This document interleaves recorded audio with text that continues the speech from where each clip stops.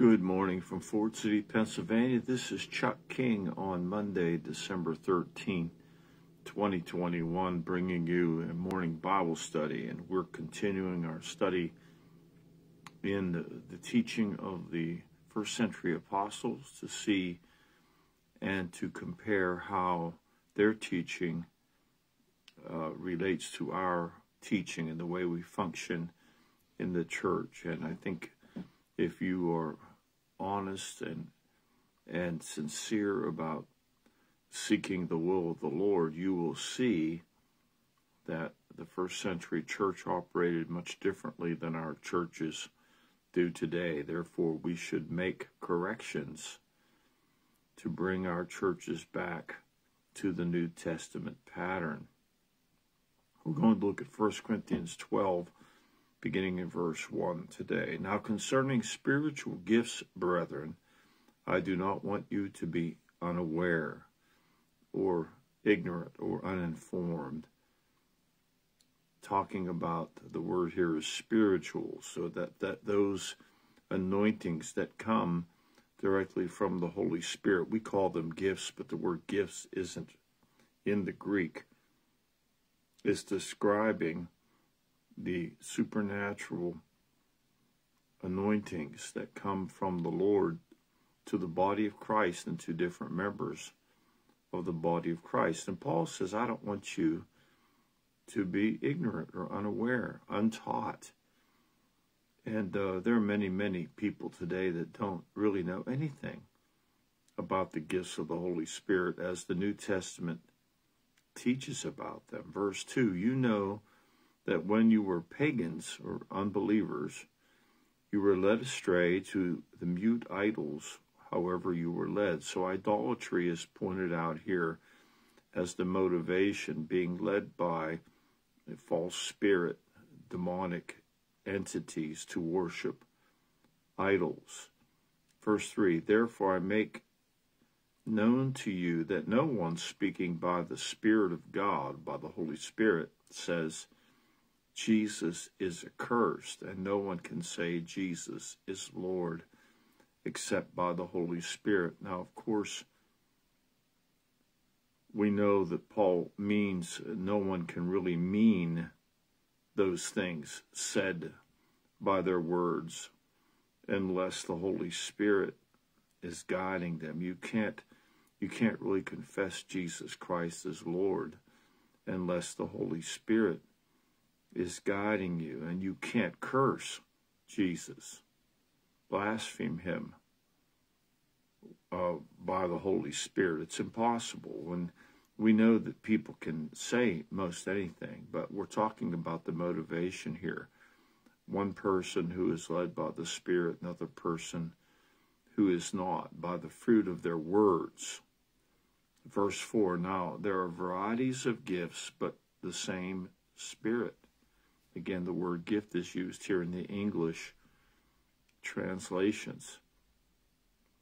A variety. There are different gifts. I count as many as 20 throughout the New Testament mentioned in these lists from 1 Corinthians 12 and 14 and from Romans 12. And also we have the gift of celibacy mentioned by Paul in 1 Corinthians 7. So when I count them up, I get around 20 different spiritual gifts mentioned specifically in the New Testament. But it's the Holy Spirit who is the motivation for these gifts.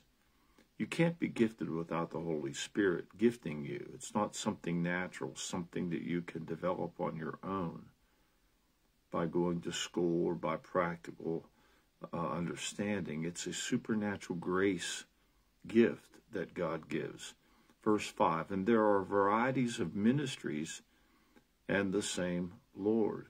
So not only are there a variety of gifts, but there are a variety of ministries, different kinds of callings to minister to people, but it's the same Lord. Jesus is the one who gives and calls people to do certain things, whether it's gifts of the Spirit or ministries they're called to. There are varieties of effects, but the same God who works all things in all persons. So the effects or the outcomes of the gifted ministries have different varieties of outcomes or effects, but it's the same God. So we even have in these two verses the Father, Son, and Holy Spirit mentioned here as the author of the gifts and the ministries and the effects of the ministries and the gifts. Verse 7, but to each one is given the manifestation of the Spirit for the common good. So we have an indicator here that every believer, every disciple is given a manifestation or a gift of the Spirit, the grace gift of God, for what? For their selfish reasons? No, for the common good means for the good of the whole church. That's why God gives us gifts and ministries and works through us. It's to build up the whole church. Verse 8, for to one is given the word of wisdom through the Spirit. Now again, we're talking about what's going on in the common group, or the entire group, the church. Not a building, but the gathering of disciples. So the first gift mentioned is the word of wisdom. Second is the word of knowledge, according to the same Spirit. To another, faith by the same Spirit. To another, gifts of healing by one Spirit. To another, the effecting of miracles. To another, prophecy. To another, distinguishing or discerning of spirits. To another, various kinds of tongues. And to another, the interpretation of tongues. So we have, there are 9 gifts mentioned here: wisdom, knowledge, faith, gifts of healing, more than one, miracles, prophecy, discerning of spirits, tongues, and interpretation. This is not an exhaustive list, but these are 9 of the gifts mentioned out of roughly 20 that I've discovered throughout the New Testament. And these are the gifts that, to me, obviously, are to be used in the body of Christ for the common good, for the good of the whole body. So when the Lord gives me wisdom, it's to build up someone else. Knowledge, the same. Faith, the same. Gifts of healing, same thing. Miracles, prophecy, discernment of spirits, tongues and interpretation. All these things are to be used for the common good, not just for my good, but for the good of all. Verse 11, but one and the same Spirit works all these things, distributing to each one individually just as he wills. So it's not the will of man that manifests the gifts of the Spirit. It's the Holy Spirit who works in each one of us and distributes the gifts and ministries and effects among the body of Christ just as he wills. The Lord is the head of the church, not man, not man's scheduling, not man's promotions, not man's abilities. And this is where we've really gone off the rails. Our churches are not led by the Spirit. The Holy Spirit does not direct every member of the body in their variety of gifts and ministries and effects. We see men taking control, and even to the point of scheduling every moment of the service. How can the Holy Spirit lead and direct the members of the body of Christ in that kind of environment? And this is why I believe from the New Testament we see a strong argument for small groups of believers who could all minister during a gathering of the believers, or during a church service, as we call it, when the disciples come together. Every member could be led by the Spirit to be used in their gifts and their ministries and the effects of the Lord manifested among that group if it was small. And one of the reasons why we schedule everything out to the last minute is the groups are too large, and the meeting would go on and on and on and on if everybody could participate, like the New Testament teaches we should. Verse 12, for even as the body is one and yet has many members, and all the members of the body, though they are many, are one body, so also is Christ. For by one Spirit we were all baptized into one body, whether Jews or Greeks, slaves or free, and we were all made to drink of one Spirit. So we see the direction of the Holy Spirit manifesting these gifts and ministries and effects. We have one body, even though we have many members. And that's taught here as doctrine. There's one body, not multiple thousands, as we have denominations and divided organizations around the world. But one body, the Spirit directing the body of Christ. Christ is one. He's not divided. Even though there are many members, there's only one body with Jesus as the head. And verse 13 tells us it's the Holy Spirit that baptized us into this one body. No matter where we come from, whether ethnicity is, our nationality, our culture, the Holy Spirit is the one who puts it all together and directs the activity in the church. Now, that's just not so around the world. I've been around the world, and the Holy Spirit is not in charge of the church as described here. We are divided and broken, even in local churches, so that the Lord, I'm sure he's grieved by, the Holy Spirit is grieved by us not allowing him to direct the church and the members as he desires. Verse 14, for the body is not one member, but many. There it is again, talking about one body with many members. If the foot says, because I'm not a hand, I'm not part of the body, is it not for this reason any less a part of the body? If the ear says, because I'm not an eye, am I not a part of the body? Is it not for this reason any the less a part of the body? The answer is no. Just because you're the foot and not the hand, just because you're the eye and not another member of the body, that doesn't make you any less a part of this body. You're one of the members, important members in this functioning one body of Christ. Verse 17, if the whole body were an eye, where would the hearing be?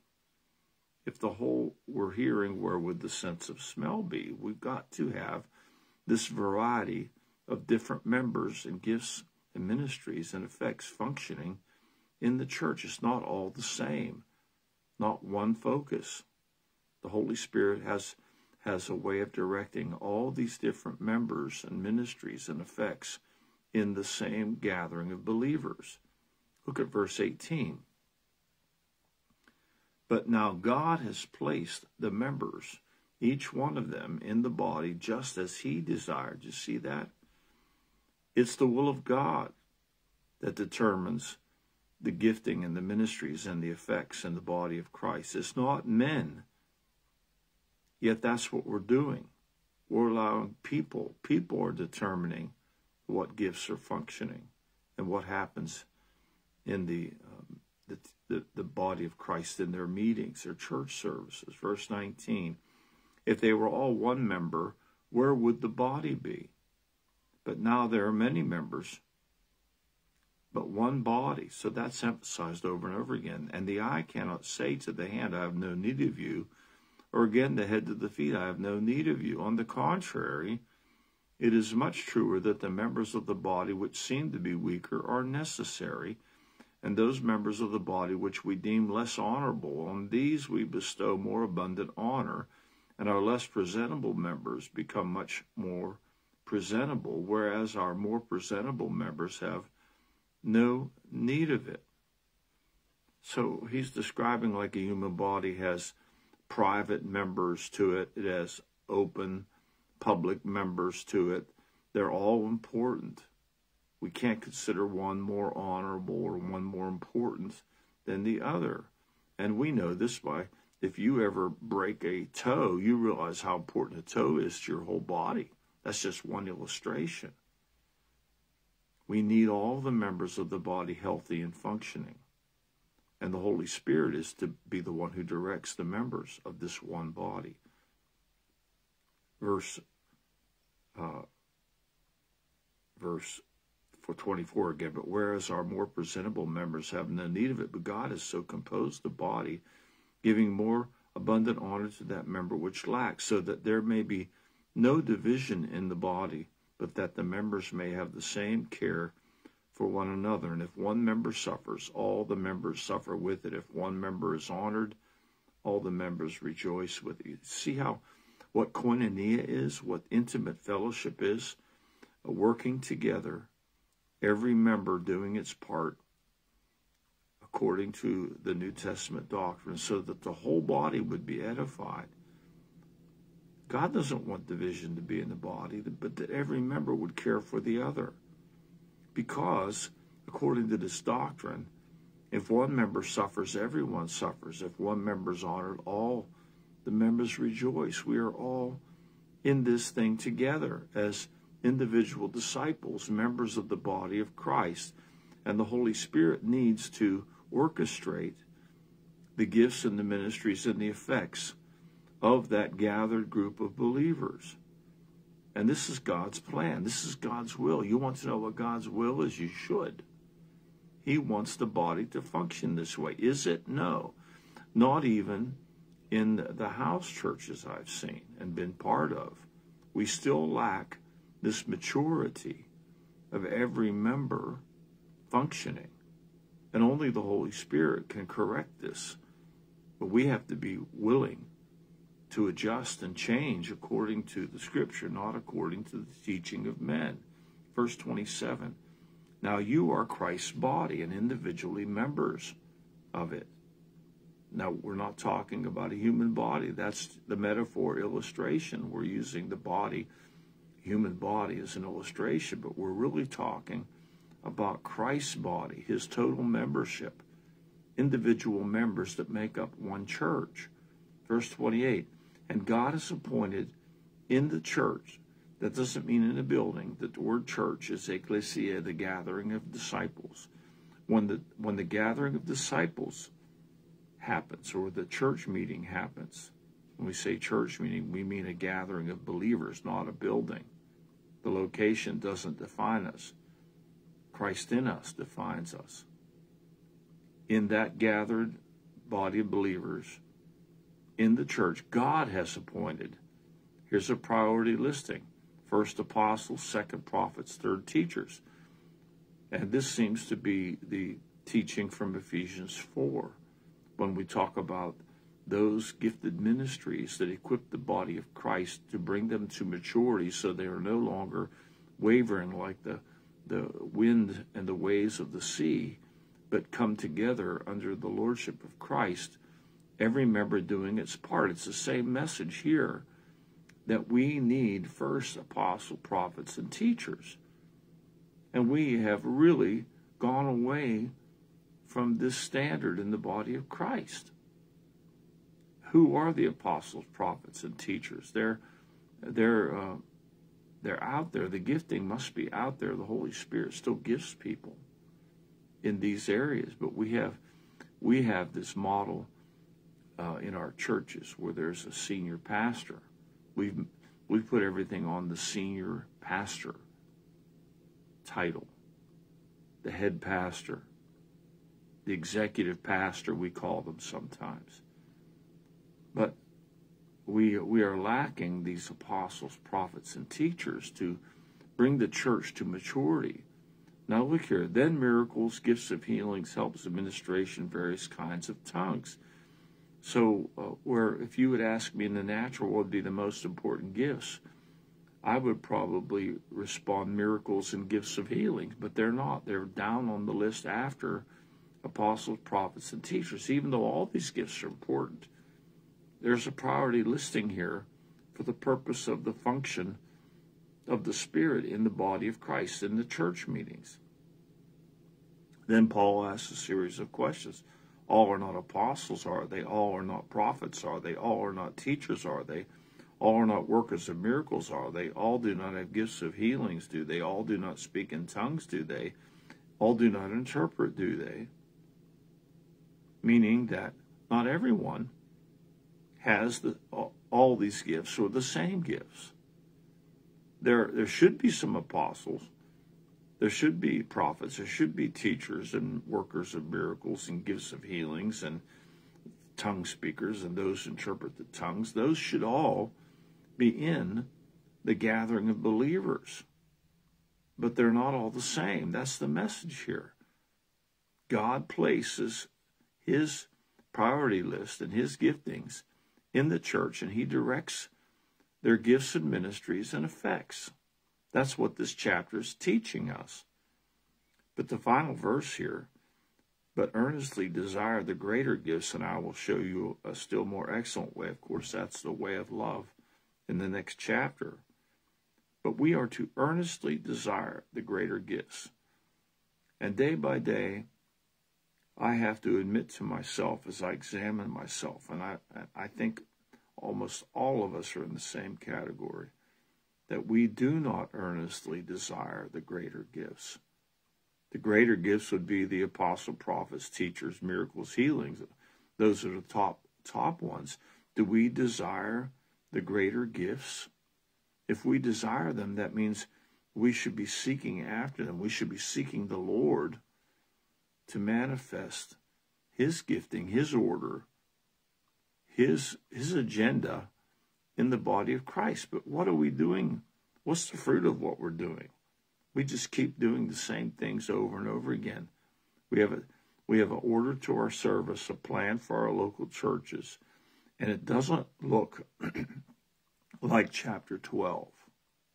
If you're honest, if you examine yourself and your church, you will see that it doesn't look like chapter 12. And these are the reasons why I'm teaching and repeating and going back over these things, because God is calling us to obedience. He's calling us to action. He's calling us to the doctrine of the New Testament, not our own ideas or the teachings of men or culture or tradition. And I'm trying to get the church to wake up among the nations to realize that these kinds of teachings, like in chapter 12 of 1 Corinthians, are foundational to the body of Christ. And yet we basically ignore them. Yes, we talk about them, but we're not seeking the Lord to give him the leadership of our churches so that this kind of ministry can take place again. There are those who say that these gifts don't operate anymore. And I say to you, if you believe that, where is your biblical evidence? You have none. The New Testament teaches that these gifts are of the Holy Spirit, and they ought to be operating by leadership of the Holy Spirit in our churches. Now, the problem is we've got so much unbelief and so much error among us in the body of Christ that it's my opinion that the Holy Spirit is grieved and he is not pouring out his grace like he wants to upon those who are diligently seeking him in humility. And this is the frustrating thing for me. I look around and see the desperate needs of brothers and sisters that I truly know and love, physical, emotional, material needs in their lives that are going unmet. And we have prayer warriors lifting those needs up. And yet we see so little answers to our prayers. This ought to concern every one of us. Why are our prayers hitting the heavens like they are brass, like the old prophet would say? Why are they bouncing off? It seems like we're not getting answers. I believe this is part of it. I don't have all the answers, but I see that unbelief caused Jesus not to be as effective as he was at other times. The unbelief of, not his unbelief, but the unbelief of the people around him sometimes affected the outcome of the ministry among those people. He could not or would not do miracles because of their unbelief. Remember what Jesus said, when the Son of Man comes, will he find faith on the earth? I think we're in a desperate time where the church has become so used to operating and functioning according to men that we have stopped relying on the move of the Spirit. And so the Holy Spirit says, okay, you want to do it, go ahead. But I'm not in this. And as a result, we don't see the supernatural like we should be seeing. Okay, this is what the church taught. We should be teaching it. We should be seeking the Lord to live like this. We'll talk to you tomorrow. God bless.